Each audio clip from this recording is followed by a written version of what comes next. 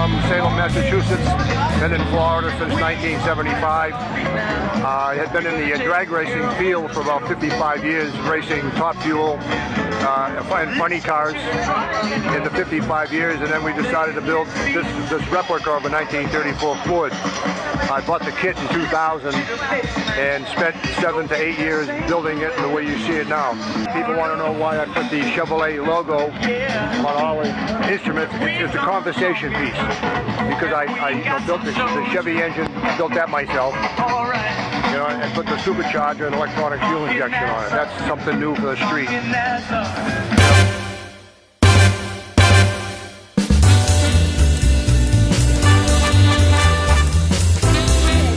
Sharon Russel, and I come from Pompano Beach, Florida. This is Lizzie. It's a 1930 Model A Roadster. It's a 40 horsepower, 4-cylinder engine. Goes about 35 to 40 miles an hour, top speed. Lizzie probably for about 8 years now. The car was not in very good condition.